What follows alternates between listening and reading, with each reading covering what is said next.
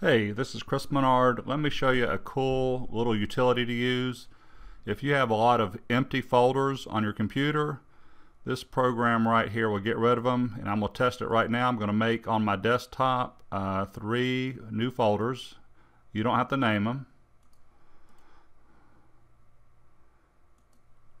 So I know that they're empty. So I'm going to open up DelEmpty for delete empty exe. Just double click it. Browse. I want to search just my desktop in this example, and what it finds is all your folders,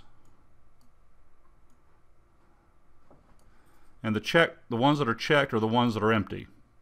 So I'm going to hit delete, hit OK, and they go to your recycle bin if you ever need to get them back out.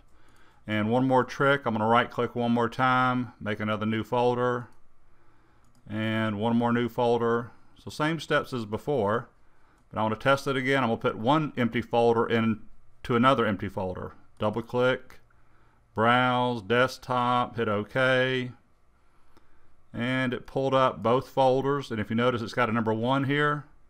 That's saying that that one empty folder, all it has is a folder in it. So once again, delete, hit OK. And if I open up my recycle bin,